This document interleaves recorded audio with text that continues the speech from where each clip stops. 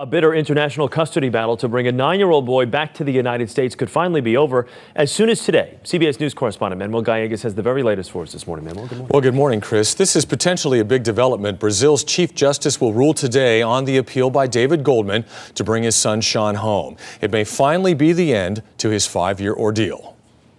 I'm on my knees begging for my son to come home, begging for justice, begging. Why is it so hard? Why? It's been 4 days since David Goldman arrived in Brazil, hoping to be reunited with his 9-year-old son, Sean. Goldman has been locked in a legal custody battle with Sean's Brazilian family since 2004. Over the weekend, the lawyer representing the Brazilian family invited David Goldman to spend the holidays with them. Goldman declined the offer, but said he would allow them to visit Sean in New Jersey if he wins custody.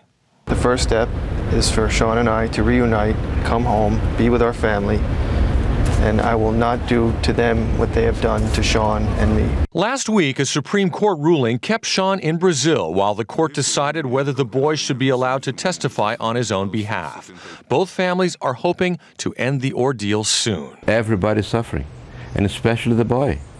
So this is something that has to come to an end. If the Supreme Court justice does lift the stay, then Sean's Brazilian relatives could appeal yet again to the nation's highest court. But it's questionable whether the court would be willing to review this case that's gone back and forth so many times through their legal system. Chris. Manuel, thank you very much. Welcome.